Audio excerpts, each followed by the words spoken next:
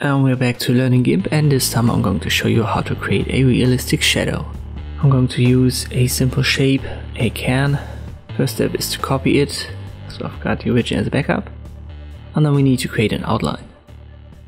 This method works on basically any shape, but the selection becomes harder when you use a more complex one. But for this tutorial it should be sufficient to use this can. First step, as always, when you create outlines or these selections, you just left click. I like to use the path tool and go over the basic shape. And when I've reached the starting point, I hold Control, left click on the original anchor point, and now it's closed.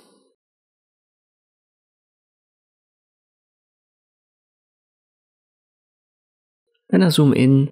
I may reposition these anchor points, and when you want to create a curve, just hover over the line, left click, drag. You've got the handles to adjust the angle if you need to.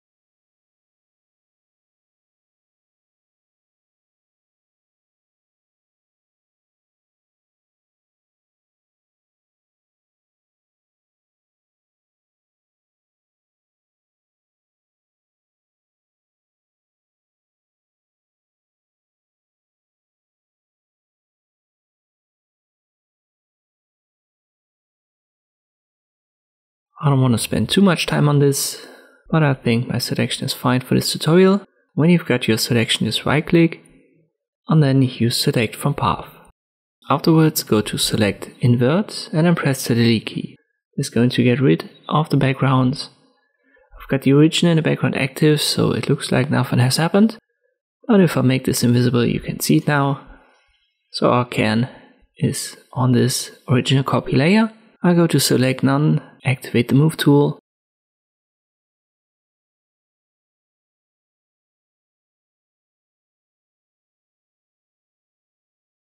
And as I've said, selection isn't perfect, but for this zoom level it's totally fine. The next step is we'll create a new layer. It's important that it's transparent, and I simply call that shadow. Now we right click on our can layer, so the original copy, and add alpha to selection. So this is what we've got selected here. And then you can fill it with your foreground color. I've got black active, and it should be black for our shadow. You press Ctrl Z. Sometimes it makes sense to use sharpen before you add your foreground color. So when you have a more complex shape, you may want to use that. For this can, it's fine not to use it. And we can proceed. I'll make the can visible again. It's in the background, and on top is my shadow. I add a Gaussian blur to my shadow layer.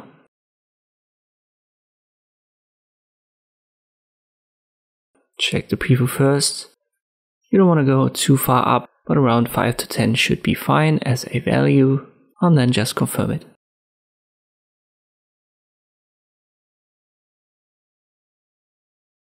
Next step is to give it a perspective.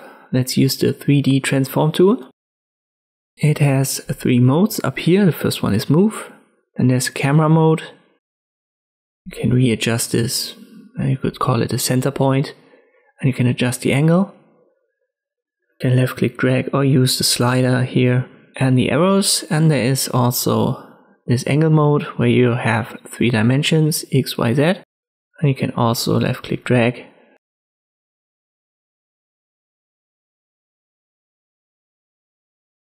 I like to use the sliders, and then I switch back and forth between the modes. I want to use the move mode to put it at the top of the can, and the other ones is for adjusting the angle.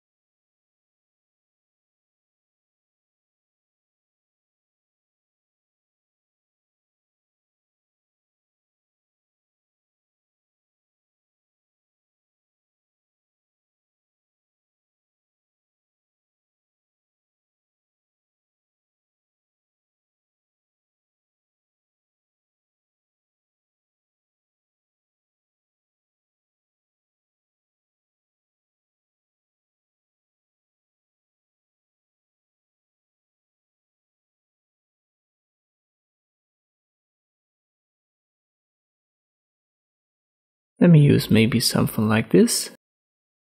And I confirm via transform. Now I'll put it one step below my original copy layer.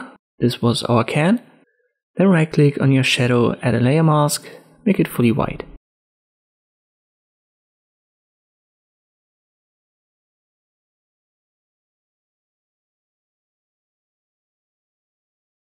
We are on the layer mask, so not the layer. This is important. We use the gradient tool. We use foreground to transparent. Foreground is black in my case. And it's a linear one, which should be by default the shape of your gradient in the menu on the left. Then left click drag, adjust the angle. And there's a slider in center that allows you to adjust it. You want to have it feathering out at the top. So maybe something like this.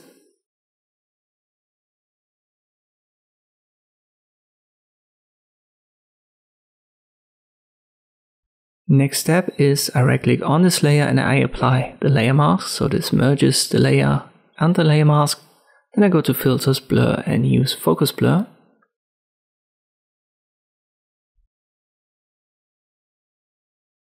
I'll adjust it right here, not using the menu. Instead, I click on these anchor points, left click drag.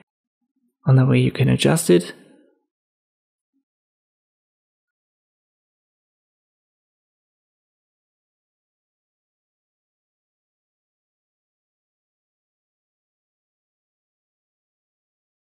And if I've got the right position, you can see what happens to the blur radius if I use it now.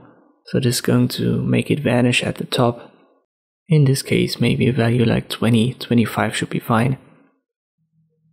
Or maybe I even go up to 30 and I confirm. And that's basically it. Let me show you what happens if I change the background color.